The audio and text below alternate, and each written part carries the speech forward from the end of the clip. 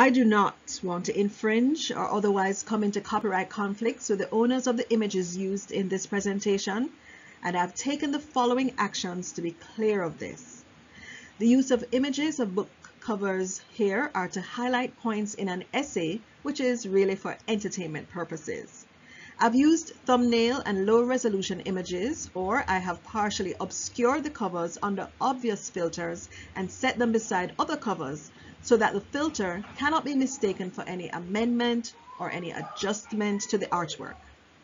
But if you are the owner of an image and you do object to how your cover has been used here, do reach out to me at the email set out, and I will indeed remove.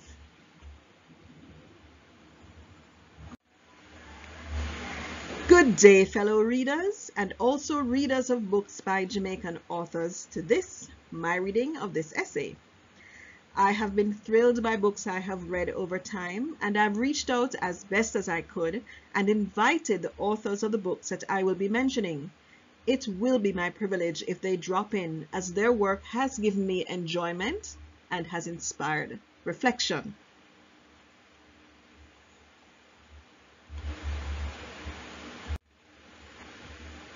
Set out here are Jamaican and also some West Indian literary and reading platforms whose offerings have inspired and sustained my interest over the past 2 decades to read books by Jamaican authors. They are a mix of writing groups, book clubs, literary publications, festivals and other events, libraries and bookstores, and author services.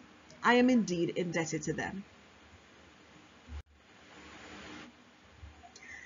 So welcome to a portion of my essay, Mothering in 41 Jamaican Novels, Short Storybooks and Memoirs, published between 1990 and 2020. A link to the full essay and other resources is on my channel, gwynethharold.com.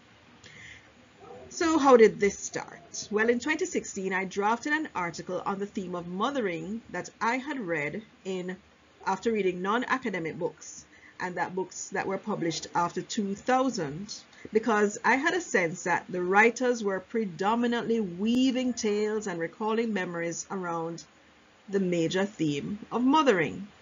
Well, as it turns out, later that year was my first tour of duty as an official in the Jamaica Library Service National Book Reading Competition, and being a part of that caused me now to read even more books by Jamaicans. Well, 2020 was my 5th year of intensely reading books by Jamaican authors, and I continue to observe that mothering is almost always a theme or a plot twist by these writers, so I have updated my original essay.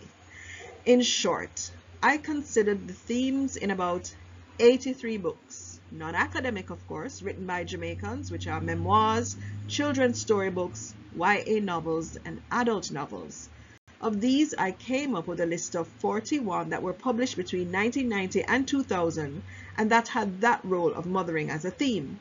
And looking at it this way, in 83 books, 40 of them, or about half, had mothering as a major theme.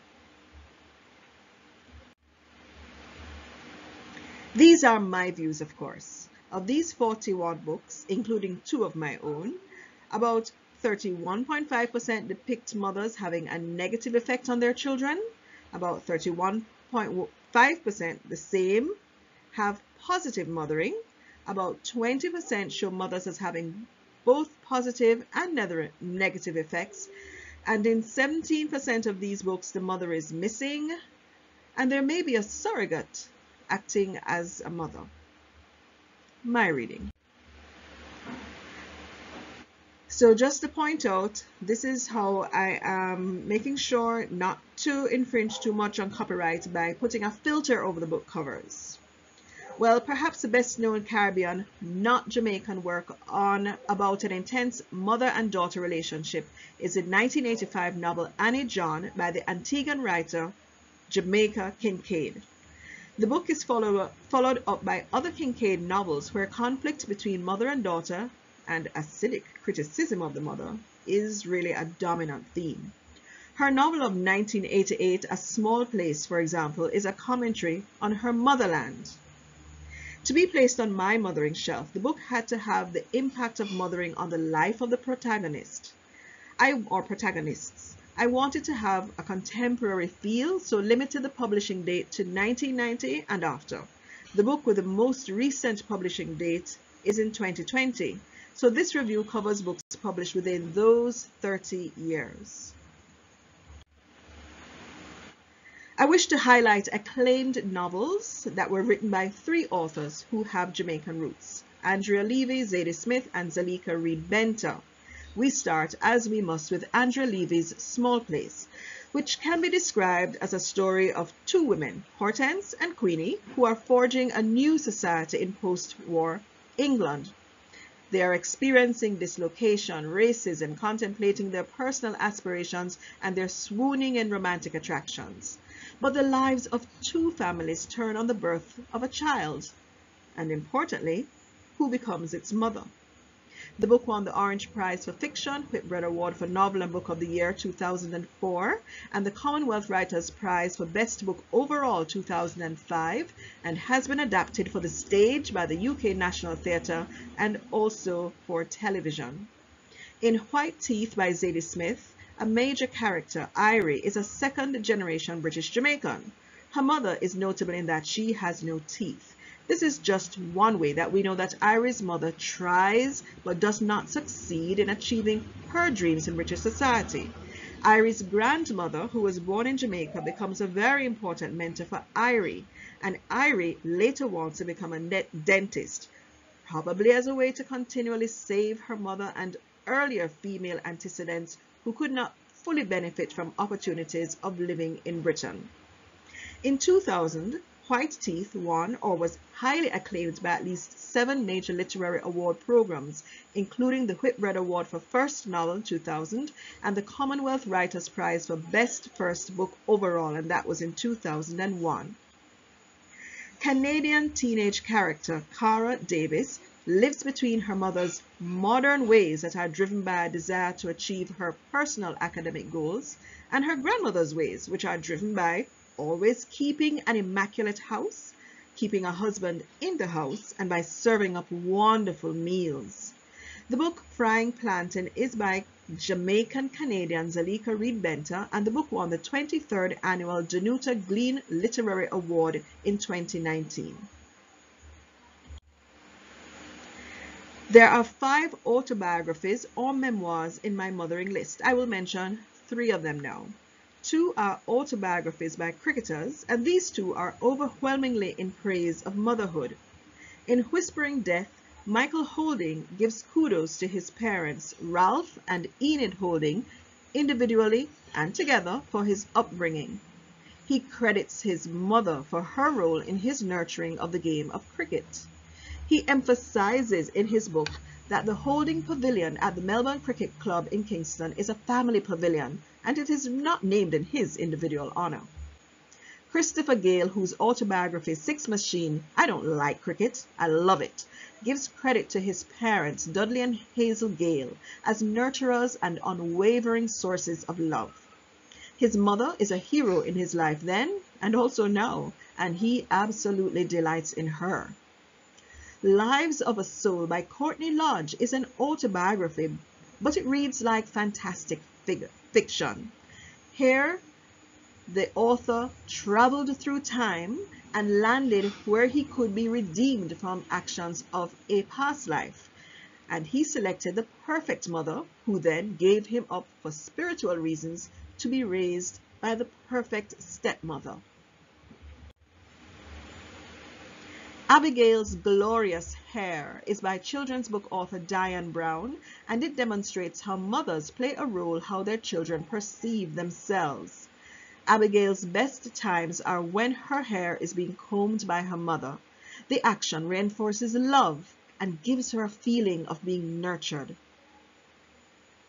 The Magic of Confidence ebook by Janelle Murdoch is about 12-year-old Danielle, who is looking forward to receiving what every other girl in her school receives.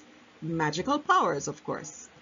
When it doesn't come, she learns that her parents, in particular her mother, out of love and an abundance of precaution, caused her to be denied these powers. It is the wise, grandmother who later steps in and gives Danielle the opportunity that she craves. Of the other magical realism stroke fantasy books on my list, 3 are YA books. 2 of them underscore the high rank of mothers in societies. Susan Francis Brown's The Mermaid Escapade is a children's heroic adventure, and the prominent central figure for them is a wise river mumma, a queen mother who helps mer children Lula and Sasura and human children Kwame, Abena, and Elena. River Mumma is also a mythical queen in the other middle school YA book, Delroy in the Marog Kingdom by Billy Elm. In this book, River Mumma also supports Delroy in an important and dangerous quest. In both books, the nurturing of mothers, fathers, and the community provides a foundation for the development of the character of the children in the books. Still in the realm of fantasy and magical realism is a novel Sketcher, which was written by the newly minted 2021 Regional Commonwealth Short Story Prize winner Roland Watson Grant. The novel Sketcher started out as a short story and won the 2011 Lightship International Prize. In the book, the no-nonsense mother Valerie Beaumont is imbued with magical powers, and her son Skid believes that what she bequeaths to her children can mend aspects of their past, and that the children can also use this to create the future that they are imagining for themselves. The reflection on childhood in the YA novel All Over Again by Aziko Simba Ngegele is nostalgic and of a beautiful past epoch. That book won the 2014 Burt Award for Literature Prize. This theme of loving, united parenting of young children is a major theme in the book, and also in the book No Boy Like Amanda by Hope Barnett, which is of course about a girl with a family of brothers, but she will not be left behind. In both books, the two-parent single-family household securely exists in a safe, supportive community, which reinforces the idea that values are shared across generations. Michelle Thompson's A Way to Escape is a triumph of the hardworking mother over a failed marriage and a struggling financial situation. Rose is a quintessential mother who overcomes hardship through grit and prayer. She keeps her children together, and then she successfully escapes from Jamaica to Canada. Nicola Yoon's debut novel, The Sun is Also a Star, is about Natasha and Daniel, who fall in love the day that Natasha and her family are to be deported from the USA to Jamaica. It was accorded the New York Times Notable Book of 2016 and has been made into a feature film. We learn that Natasha's mother's greatest aspiration is that her children do well in the USA, and this is also Natasha's dream for herself. Her father is content to be happy in his life and wishes he could be living back in Jamaica. Daniel's parents are Americans from Korea, and Daniel's mother also has high expectations for her sons, and she doesn't want them to depart from their Korean traditions. Escape is also the subtext of Pamela K. Marshall's Barrel Children series. In the second novel in the series, Breaking the Cycle, Will and Sarah, who grew up in Jamaica as barrel children and were raised by conscientious relatives who became their surrogate parents because their own parents had migrated in chase of financial success. As adolescents, they became romantically involved, they migrated and married each other. Their relationship was continually under the strain because of feelings of parental abandonment and shame that they were not good enough to be wanted by their mothers. What keeps them together is that they do not want to abandon their children, and they are determined to give them a secure family life. Marshall has said that it is her experience in social work with Jamaicans living in the USA that led her to write a story that would not just show what emotional trauma barrel children live through, but that the book would offer a map for others on how to nurture healthy family life in the USA. The Dixons by Claudette Beckford Brady introduces the proverbial evil in an otherwise safe and beautiful garden. The Dixon family live in a rural town in Jamaica with a wise and loving mother, Merle, and a hardworking and loving father, David, and they are the rescuers of a girl who is floundering because of negligent parents, particularly a negligent mother. I have observed the role of mothers in 3 novels of the late Garfield Ellis, from memory, as I really have not reread them recently. For Nothing at All and Wake Rasta tell of neglect by mothers who took their eyes off their children, allowing them to be carried away into the unsavory sides of life's experiences. This parental neglect extends into the community as there are weak supports to promote integrity, but strong systems for honor among thieves. The third book by Ellis, Such as I Have, which won the 2000 Una Marston Award for Adult Literature, seems to have been a foreshadowing of his own life experiences. This book is centered around the handsome and virile Headley and his infatuation with Pam, a young woman who has a lot on her mind. The mother of Pam is a third Warner woman, and this is crucial for the story of devotion and acceptance that Ellis wanted to tell. The hapless fate of the motherless child who is hurt by life is well explored in the 4 books Mr. King's Daughter, Turn Back Blow, The Last Warner Woman, and Augusttown. The late Hazel Campbell was one of Jamaica's leading short story writers and children writers from the 1970s through to for about 50 years. The short ebook, Mr. King's Daughter, features Simone, who is locked in luxury with her pet cat Biddy and servant G. This is her doting father's way to control who he would eventually choose as a son-in-law. Simone makes decisions that cause her to enter into worries which are resolved with the love of a good man. The unwritten message is that although her father did his best, the young woman would have avoided these worries if she had a sensible female parent in her life. The hilarious Turn Back Blow by Roger Williams features the orphan Clifton, whose friends are wild and domestic animals, and who is suffering because he lives with an abusive uncle who is also involved in crime. The protection and nurturing of the boy is provided by his animal friends and also another child. Kai Miller's The Last Warner Woman is a story of Adamine Bustamante, whose mother died, leaving her to be raised by an elderly woman who works in a leper colony. In other words, in an extremely marginalized society. It is hardly surprising then that the naive Bustamante is vulnerable to the vagaries of Jamaican society and then the wider world. Augusttown, which is also by Kai Miller, won the 2017 OCM Bocas Prize for Caribbean Literature and was nominated for the Jamaican Lignum Vitae Award and several other international awards. In it, preteen Kaya and teen Gina have no living mother in their home in the struggling community of Augusttown. They are being mothered by a well-meaning spiritualist elderly relative whose outlook is somewhat different from what they experience in their lives. There is, though, a mythical community mother who empathizes with them and who weeps for them. The other teen in the book is Michael, who lives in a wealthy community, and he also benefits from living in a home with a loving mother and father and all creature comforts. The difference could not be starker. Nalo Hopkinson is the author of the other 2 high fantasy stroke science fiction books. Brown Girl in the Ring received recognition by being nominated for several awards, including the Fantasy Fiction Award for Canada, the Prix Aurora Award. In 2020, 22 years after it was published, Time magazine placed it on the list, the 100 top fantasy novels of all time.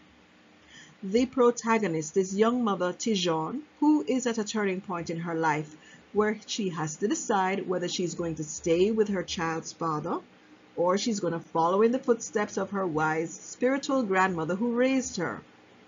Based on the situation, she cannot have both. While she's trying to figure this out, the machinations of her absent parents force her hands, and she comes face to face with her pitiful mother and her powerful father. Hopkinson's book Sister Mine is also family bound with the sisters Abby and Makeda, who are twins with significant differences. Now the weaker twin must become stronger in order to save the parent who sacrificed everything for their family, and that parent is not their mother. Their mother became a sea creature after they were born and did not raise them. In 2014, Sister Mine won the Andre Norton Award for Outstanding Young Adult Science Fiction or Fantasy. Rachel Manley's first memoir, Drumblair, Memories of a Jamaican Family, opened up the private lives of what was the country's premier political family from the 1930s right through to about the 1970s. The book won the Canada Governor-General's Award for Nonfiction in 1997 and was the first of 3 memoirs about Manley's motherless childhood in Jamaica. And in it, she burnishes the reputations of the grandparents who raised her in her recollections depicted in the books. To recap, I have recounted 13 books where the mother is a force for good. Whispering Death, Six Machine, Abigail's Glorious Hair, Such as I Have, Mermaid Escapade, All Over Again, No Boy Like Amanda, A Way to Escape, Delroy in the Marog Kingdom, Sketcher, Small Island, The Sun is Also a Star, and The Magic of Confidence. 7 books have examples of good counterbalanced with bad or inept mothering.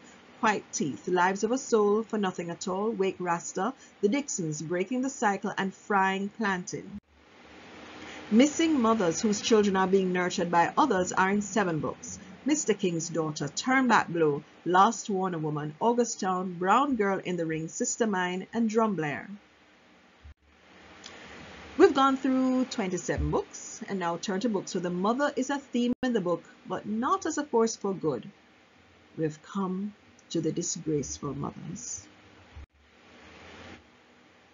The children's book by Diane Brown, The Happiness Dress, can be read as a criticism of members of the diaspora who disparage Jamaican traditions as outdated. Little British-born Carolyn has received a dress as a gift. It was sewn in Jamaica from many different kinds of colorful fabrics. Carolyn loves her dress, but her mother and grandmother who live with her in Britain reject it as being unsophisticated. When Carolyn gets permission finally to wear the dress, she receives endless compliments from the British people around her who admire her happiness dress. The book seems to be a direct caution by Brown to persons who love Jamaica but who discount and belittle its traditions that have produced world-leading personalities. Shameful Shadows by Dita Sylvester is set in idyllic rural Jamaica where family relationships are convoluted because of the tempestuous romantic life of Daisy. Family life decisions that are later taken by her children Earl and Vinell are as a direct result of their observations of their mother. Earl becomes ultra-conservative and fearful of marriage, while Vinell yearns for closeness and takes directly opposing decisions. The author deliberately shows us what happens when, as the Jamaican proverb warns, you lay yourself careless. Carol Dunn's family saga, The Mountain of Inheritance, which won a rare 2006 JCDC Gold Medal Award, actually has several mother themes. It starts with a girl who is placed into sexual slavery by her mother, and that is only the start. Through the book, there are other examples of sexual decisions that women made that did not help the lives of the children that they had control over. The book does demonstrate how the impact of harmful family histories can be repaired by self-determination. The 2015 second place Burt Prize for Caribbean Literature went to Diana Macaulay's Gone to Drift. That book was also awarded the Vickery Prize for Young Adult Literature. Just for completeness, the first place that year for the Burt Prize was a Ghanese writer Imam Bakish's novel Children of the Spider. In Macaulay's book, preteen Lloyd is desperately searching for his grandfather who has gone missing. Grandfather Conrad is a humble and honest fisherman, and the boy's mentor and his close companion. Lloyd's mother is a consort of a criminal, and she does not care for her son. In her 2016 review of this book, and I'm not directly quoting from her popular blog, Picheri's blog, Emma Lewis notes that Lloyd's mother provides food and shelter, but always seems to have her back turned to him. The book tells us that grandfather Conrad grew up in a happy, loving, and aside from the dangers of living from the sea, a secure and very poor family. Colleen Dennis Smith details traits of uncaring mothers in her books, and I mentioned two, Generation Curse and For Her Son. My colleagues who read Generation Curse really disliked it, but I love the book's metaphors, imagery, characters, and plot development, but can have sympathy for readers for being disgusted by the storyline of Mrs. Harmond, a poor, pious, elderly rural grandmother who does not complain about raising the 10 grandchildren that her children have left on her to raise without any support. Although she lives an upright lifestyle and is kind to her grandchildren, one after another they come to grief, and their parents do not care. The one daughter who does help Mrs. Harmond has herself a stable family environment and steady employment. For Her Son, also by Smith Dennis, is about a mother living in affluence, but she displays terrible mothering. In this book, Bernard Jr. is being ruined because of his overly indulgent mother, while her older son, Jared, fathered by the man who broke her heart when she was a young woman, is totally despised by her. Two generations of women are considered in Nicole Dennis Benn's novel Here Comes the Sun, which won the 2016 Lambda Award for Lesbian Fiction. Dolores trains her elder daughter Margot to be a sacrifice so that the younger daughter Tandy can have a better life and be the star of the family. Margot accepts her role and she takes on prostitution as a side hustle to her job as a hotel concierge. Dolores, who is a craft market vendor, provides no moral example or emotional support for either daughter. The entire book, I can also add, is a condemnation of the tourism industry as experienced in the Caribbean. Melanie Schwapp's Dew Angels won the Literary Classics 2014 Words on Wings Young Adult Prize. It features a sensitive and ambitious Nola who is mistreated by her parents because of her skin color. The society has biases and customs, but Nola's mother never protected her daughter from prejudice even within the bosom of the family. Color again plays a role in dancing lessons by our current poet laureate, Olive Senior. This is Senior's only novel, and it was shortlisted for the 2012 Commonwealth Book Prize. In it, Gertrude, an elderly woman, comes to her moment of reckoning where her own fate is now in the hands of one of her daughters. Gertrude is living in an upscale nursing home and is reflecting on her life growing up without a mother.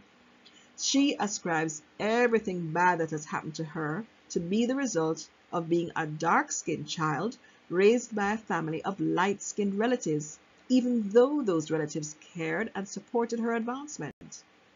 Gertrude had a broken marriage, and their children ended up loving their father more than they did her. So Gertrude frames herself as being a survivor of an unfair life and someone who had to suffer at the hands of ungrateful children, a bad husband, and a dysfunctional family. The book has a lot more. This is just one aspect of it that I have picked up for the purposes of this essay. Vibration from Palam Palam by Dorrell Wilcott is a story of Dalphus, who grows up in a haunted woodland where there is no love among the three members of a family, mother, father, and son. The marriage came about because it provided financial security for the mother and a higher social status for the father. The book says of the mother that she, open quotations, had seen everything that she disliked about her husband in that little boy, closed quotations. There was no warming of the mother-son relationship over time, but he found reasons to have affection for his father. As a middle-aged man, Dalphus seems to have transferred hatred of his mother to his mother-in-law. The most excruciating examination of the mother-child relationship is a 2016 memoir of Lady Colin Campbell, and the title explains exactly what the content of this book is about.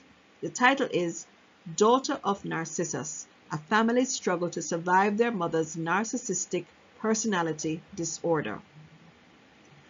Through her own self-help as an adult, Campbell has learned about the field of psychology and uses this to explain what happened to her mother Gloria. Campbell exposes that Gloria's lack of discipline and correction in childhood caused embedded sides of her personality to fester into narcissism and later alcoholism. On reading it, visions of the character Scarlett O'Hara from the novel Gone with the Wind came to my mind, as Scarlett may have become a Gloria if she did not have the firm and kind guidance of Mammy. Gloria's decision for financial and social status reasons to live with a Lothario husband who physically abused his children and employees only worsened her mental state. You can imagine the very negative long-term impact that this had on her close associations. The role of the grandmother becomes increasingly important to the children's well-being as they get older and their mother succumbs to her own destructive neuroses. The book also shows how Campbell and her siblings took personal responsibility to shape successful lives outside of their negative family experiences.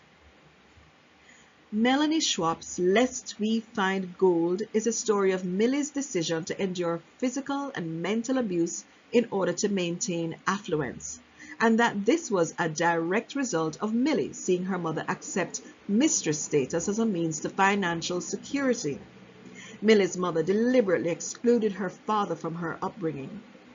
The book was reviewed in 2019 on Kelly Catherine McIntosh's blog, Here's What I Think, and McIntosh said, open quotations, Millie's relationship with her mother is central to her own feelings of worth, and yes, it informs the choices she makes, closed quotations. The book allows Millie to be aware of why she made the choices that she did, and it also gave her a route to move away from them when she was mentally and emotionally ready to make those changes. Did I say final 2 books? You know I have to add 2 of my own books, Bad Girls in School and Young Heroes of the Caribbean. In both, I believe that I wanted to show that very close communication with children is an important part of caring for them. In Bad Girls, published in 2007 and which was shortlisted for the 2008 Vic Reed Prize of the National Book Development Council, Taj is a barrel child whose mother is missing and whose grandmother is a bit too busy for her. Katrina's mother is focused on her career as a woman police, and Caledonia's parents are oblivious of her needs and the risks to which they have unwittingly exposed her. None of the girls were saved by either of their parents. The school system became the parent. Young Heroes of the Caribbean, published in 2015, finds a boy being aware that he is living with a loving but ignorant mother and an ambitious father. Father takes over his upbringing, and his mother has to start a journey to develop herself into a stronger individual who has personal aspirations and who can be a capable parent for her child. Along the way, she fosters a girl and improves her approach to parenting. Both my books describe mothers who are not supportive of their children emotionally and in other ways as well. I wish to slip in a commentary on plays, if you would allow me. I can identify the role of mother in 2 recent stage plays and an audio drama. Actress Rosie Murray starred as Audrey, a domineering mother, in the 2017 production Take Your Hand Off of Me by Michael Dawson. Audrey was a domineering mother who inveigled her daughter to stay in a violent, clandestine romantic relationship as a way to secure financial security. Murray's performance secured her an Actor Boy nomination for Best Actress in a Lead Role. She won the award for another role, though, that year as a disabled woman, Patience, in the David Tuller tragedy Not My Child. Unfortunately, I did not see that play, but I have read that mothers and daughters are at the center of the tale. The play Pressure Drop by Basil Dawkins, staged in 2018, is about the turning point in the life of a family, and 2 mothers influence the plot. One mother is dead and the other is alive. The living mother, Dotsie, is living with dementia, but her racist and dishonest nature remain dominant features of her character. As a businesswoman, Dotsie's dealings has driven many families into poverty. She also dominated her daughter Deslin, who sought relief in alcohol, And Dotsie also continually drives a wedge between Deslin and her husband Luke. The legacy of the dearly departed mother is a sense of stability in the family, comfort, counsel, and immortal love in the lives of her widow and her son, who is Luke, the husband of Deslin. And both husband and son do try to live up to the values of their now deceased wife and mother. Ruth Hoshing won the 2018 Actor Boy Award for Best Actress in a Supporting Role for playing the demented and unrepentant Dotsie. 2002 Commonwealth Short Story winner Michael Record had one of his short stories read during the 2021 Brian Heap Creative Writing Podcast at the Philip Sherlock Center for the Creative Arts. UEMONA Creative Writing Competition 2020-2021. The Squatter is about Rory, and he's a young man who is in a life-threatening dilemma because his community has basically rejected, his mother is not trying to protect him, and in effect has also sort of ostracized him. Why? Because he has chosen to openly live as a homosexual. In the meantime, Stropper, who is his brother, is in even a worse situation. Of the 41 books that have been considered, 71% of them were written by women, I noted. And to recap, about 31.5% of the 41 books depict mothers having a negative effect on their children. About 31.5% have positive mothering. About 20% show mothers as having both positive and negative effects. And in 17% of these books, the mother is missing and there may be a surrogate acting as a mother. In many of the novels, there was not a sad ending or a dystopian future. Our writers allow their characters to find a way through difficult situations. It could be said that they were optimistic about the prospects of their characters. Even old Mrs. Harmond, with the 10 grandchildren going the wrong way, had a happy ending. And Mr. King's daughter worked her way through her reckless decisions. And Myra Miro in Young Heroes of the Caribbean, Conrad in Gone to Drift, and Clifton in Turn Back Blue foiled the machinations of vicious criminals. Many of the books that I have written about here have been critically acclaimed, so I think it's a good assumption that the writers are doing the job of introspection and are delivering stories with vitality and in context. What visions of our society are they allowing us to contemplate by using the role of the mother? There is more in the full essay which is on my website where I reveal what the writers say about the topic of fathering. Can't miss that. And I also give a gender comparison between outlooks of what the male authors were writing versus what the female authors were writing about the theme that has been featured here. There's also a link on my Goodreads page of titles of books by Jamaican authors that you can probably borrow from a library or you can buy and enjoy. This essay is my reading of these books, and of course it is open to interpretation. It was not my goal to cover every nuance, and even as I edited this essay, I did find reasons sometimes to change my view. If I made you think about reading a book by a Jamaican author, my heart will indeed be glad. It is a great compliment to have had your attention on this topic. Thank you so much.